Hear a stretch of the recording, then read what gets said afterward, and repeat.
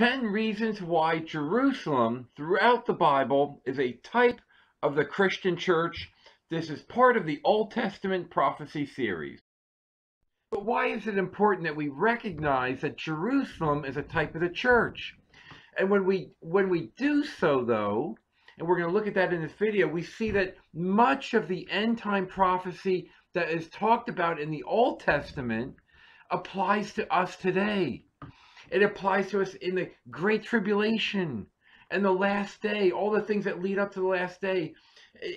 Like, for example, the siege and destruction of Jerusalem, which is the Babylonian captivity, it's discussed in the Olivet Discourse. It's part of the Great Tribulation, but it applies to us. And when we understand that, we go back to those Old Testament passages, and it unlocks beautiful layers of meaning. We also see that Babylon in Revelation 17:18, which is the false Christian church and parachurches, is related to the Old Testament. And we see it opens beautiful meaning.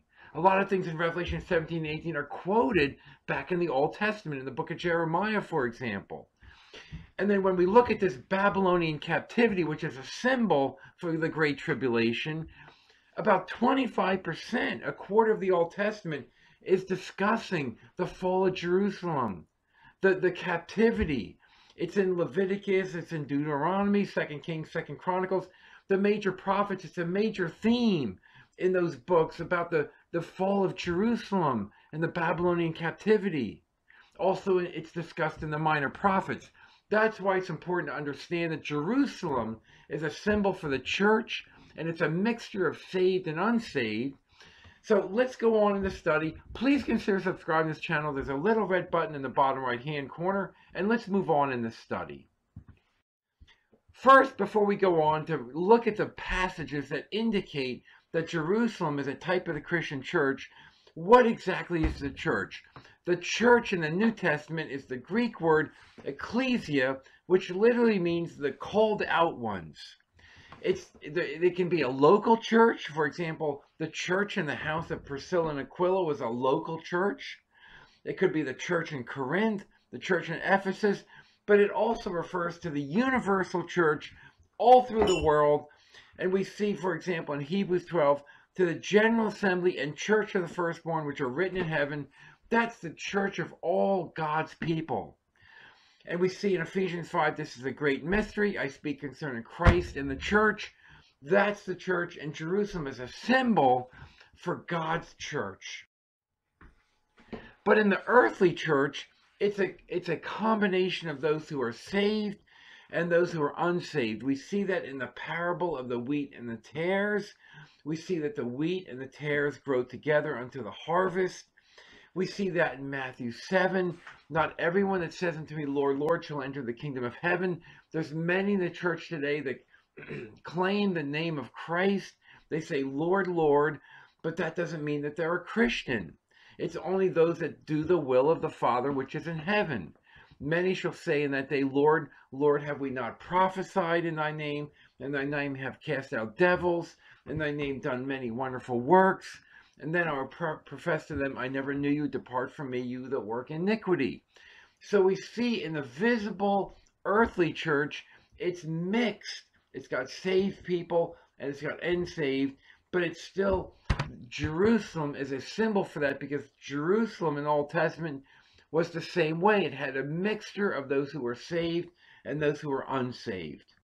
So now let's look at 10 reasons, 10 Bible reasons why Jerusalem symbolizes the church. Reason 1, New Jerusalem is the bride of Christ. We see that New Jerusalem for eternity is the bride. It's the people of God. All of the people of God, all of God's people are New Jerusalem.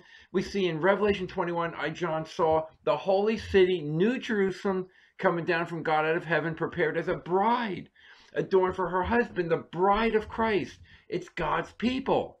God's people are represented here by New Jerusalem. I heard a great voice out of heaven saying, behold, the tabernacle of God is with men, and he will dwell with them. God dwells with his people. They shall be his people. God himself shall be with them and be their God. I will show you the bride, the Lamb's wife. And we know that's the people of God. He carried me away in a spirit to a great and high mountain and showed me that great city, holy Jerusalem, descending out of heaven from God. The first reason that we know that Jerusalem is a symbol for the church is that New Jerusalem is God's people for eternity. Secondly, we see that God will place his name in Jerusalem forever. We see in Revelation 3, he that overcomes I will make a pillar in the temple of my God. He shall go no more out, and I will write upon him the name of my God and the name of the city of my God, which is New Jerusalem, which comes down out of heaven from my God, and I will write upon him my new name. That new name of Jerusalem will be on God's people forever. Contrary to that, we see the wicked King Manasseh, who set a graven image of the grove that he had made in the house, of which the Lord said to David and to Solomon his son in this house, and in Jerusalem, which I have chosen out of all the tribes of Israel, will I put my name forever. God's name is on his people forever, and his people are represented by Jerusalem. We see that in 2 Kings 21 and 2 Chronicles 33. God's name is on his people, and the name is Jerusalem. The third reason that we see that Jerusalem, it represents God's people, is that Jerusalem was the capital of Israel, and Israel is a symbolic term for all God's true people. We see that first, Israel was called the church in the wilderness. They were the called out ones in the wilderness in the Old Testament. True, that church was mixed, just as it is today, with saved and unsaved people. We see in Romans 9, they are not all Israel, which are of Israel. And in other words, there's a true spiritual Israel, which contains the children of God, whether there be of the fleshly Israel or not. They're from both Israel and the Gentiles. That's the true Israel.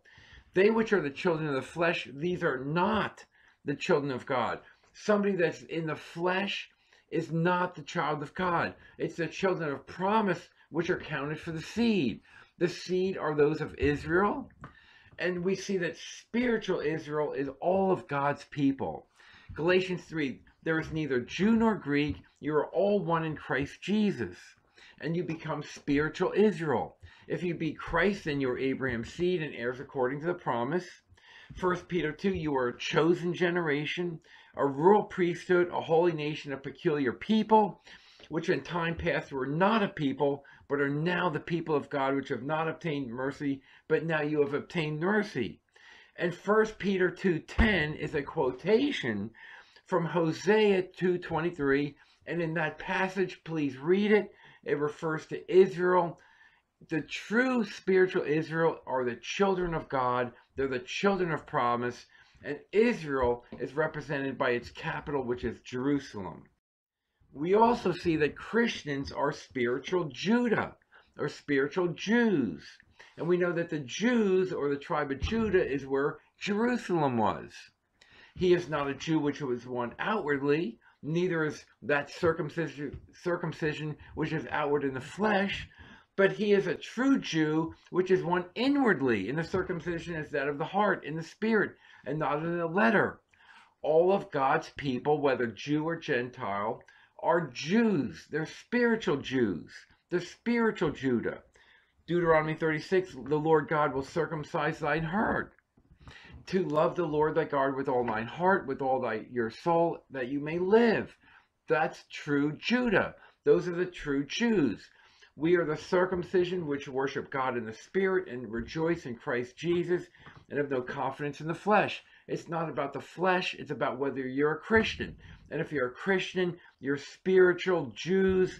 And again, the capital, Jerusalem, was in Judah, and it's of the Jews. The fifth reason that Jerusalem represents all of God's people is that Jerusalem is called the holy city. It's a holy city because that's where the holy people are. Only Christians are holy. God's people are holy. Jerusalem represents the place where God's people are. Isaiah 52, awake, awake, put on thy strength, O Zion, put on thy beautiful garments, O Jerusalem, the holy city. For henceforth there shall no more come into thee the uncircumcised and unclean. That's pointing to Jerusalem being the location or the habitation of those who are holy, and God's people are holy. Nehemiah 11, the rulers of the people dwelt at Jerusalem. The rest of the people cast lots to bring 1 of 10 to dwell in Jerusalem, the holy city. Again, the tithe, 1 out of 10, represents God's people. I'll tag this slide with the video we've done on the tithe. But again, Jerusalem is holy. And we see God's holy people, 2 Thessalonians 2. God has from the beginning chosen you to salvation through sanctification or being made holy. The word sanctification it's the same word as to be made holy of the Spirit and belief of the truth.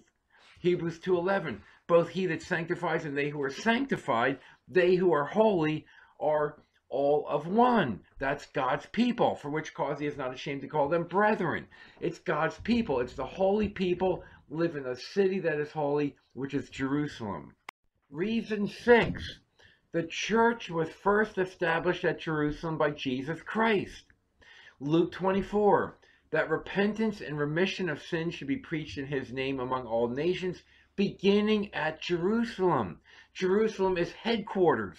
It's symbolic. Jerusalem is symbolic for where the church will reside. I send the promise of my Father upon you, but tarry ye in the city of Jerusalem until ye be endued with power from on high. That's where the church was going to begin. It's the words of Jesus. And then we see in Acts chapter 1 that they were waiting in Jerusalem. They are being assembled together with them, commanded that they should not depart from Jerusalem, but wait for the promise of the Father, which is the Holy Spirit. You shall be witnesses unto me both in Jerusalem, where the church started. Then they go to Judea, Samaria, unto the utter parts of the earth to spread the gospel. But the church began at Jerusalem. Acts 15:2.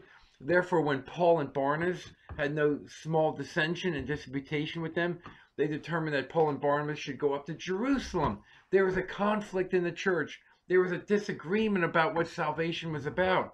But they needed to go to Jerusalem because that's where the location, the headquarters of the apostles and the elders, and they talked about the question. The church began at Jerusalem. It's an important symbolic reference to God's people. The 7th reason why Jerusalem is a symbol for the church is because Jerusalem is where the house of God was, and Christians are the house of God. We see in 1 Timothy 3:15, if I tarry long, you may know that how you ought to behave thyself in the house of God, which is the church of the living God, the pillar and ground of the truth. The church was meant to have the truth of the Bible, the truth of the Word of God, but it's called the house of God. And that's where it was in Jerusalem. 2 Timothy 2:20, in a great house there are not only vessels of gold and silver, but also of wood and earth, and some to honor and some to dishonor. That church, though, that house of God, has always been mixed with unsaved and saved, the wheat and the tares. But it's still the house of God. It's where God's people dwell. Hebrews 3:6, Christ is a son over his own house, whose house we are. We are the house of God. The house of God was in Jerusalem. Jerusalem is a symbol of where God's people are. And we're his house if we hold fast the confidence and rejoicing of the hope firm unto the end, which all Christians will. We also see that Jerusalem is a type of the church because it's where the temple of God is. 1 Corinthians 3:16, know you not that you are the temple of God, and that the Spirit of God dwells in you? Well, the temple was in Jerusalem. Ephesians 2, therefore you are no more strangers and foreigners, but fellow citizens with the saints and the household of God. It's the house of God, but it's the temple too. The house of God includes the temple, and are built upon the foundations of the apostles and prophets, Jesus Christ being the chief cornerstone, in whom the whole building fitly framed together grows into a holy temple in the Lord. That's where God dwells, in the temple, and God's people are the temple of God, and the temple was in Jerusalem. All Christians serve as priests in the temple. Ye also are living stones. You're built up a spiritual house, a holy priesthood to offer of spiritual sacrifices acceptable to God by Jesus Christ. We are the temple of God, and the temple of God was in Jerusalem. We also see that Jerusalem is chosen. Jerusalem was the chosen city. But we also see that God's people are chosen. Note 2 Chronicles 6:6, I have chosen Jerusalem that my name might be there forever. For the Lord has chosen Zion. He has desired for his habitation. God has chose Jerusalem, which is built upon Mount Zion. And we see Christians, many are called, but few are chosen. God's true people are chosen. It's the location of God's chosen people. John 15, you have not chosen me, but I have chosen you and ordained you that you go and bring forth fruit. We're God's chosen people, and we are represented by Jerusalem, the chosen city. No man that entangles himself with the affairs of this life, that he may please him who has chosen him to be a soldier. We're chosen soldiers in the city of Jerusalem. And finally, we see that Jerusalem above is the mother of us all. We note in Galatians chapter 4, Jerusalem which is above is free. We're all members of that spiritual heavenly Jerusalem, which is free. We have freedom from sin. And Jerusalem is the mother of us all, because we're born again. We're born out of the gospel being shared by other people and by the church of God. We see in John chapter 3, verily, verily, I say unto thee, except the man be born again. And we're born of a mother, which is Jerusalem above. He cannot see the kingdom of God. That which is born of flesh is flesh. That which is born of spirit is spirit. We're spiritually part of Jerusalem above. Jerusalem is a symbol of the church. Hebrews 12, you are come unto Mount Zion, where the Jerusalem exists, and unto the city of the living God, the heavenly Jerusalem. That city called Jerusalem today is just a physical place. We are part of heavenly Jerusalem, and which is talked about in the Old Testament, which is important because all the prophecy talks about Jerusalem, but it's a spiritual discussion. It's not about physical Jerusalem today, but we as Christians have become part of heavenly Jerusalem. To the innumerable company of angels, to the general assembly and church of the firstborn, which are written in heaven, and to God the judge of all, and to the spirits of just men made perfect. All those who have preceded us, all those Christians that preceded us, were in that same city, that heavenly Jerusalem. And with Jesus, the mediator of the new covenant, we are part of Jerusalem above. Jerusalem in the Bible is a symbol. It's a beautiful symbol of where God's people are. Just a quick summary of the study. We've looked at 10 reasons, and there's probably many more reasons, but these are 10 reasons why Jerusalem is a symbol for the church. Could it be that we now understand, and when we read the Bible and we read the Old Testament, we think about Jerusalem, that city that's talked about many times, and we want to understand the symbolic meaning of it, that it includes us. All of the prophecy of the Old Testament is relevant to us. We're going to go on in the next video. We actually want to look at the word meaning, Jerusalem. What does that word mean? We're going to look at that because that has more beautiful truth about Christians. Please consider subscribing to this channel, and thank you very much for watching this video.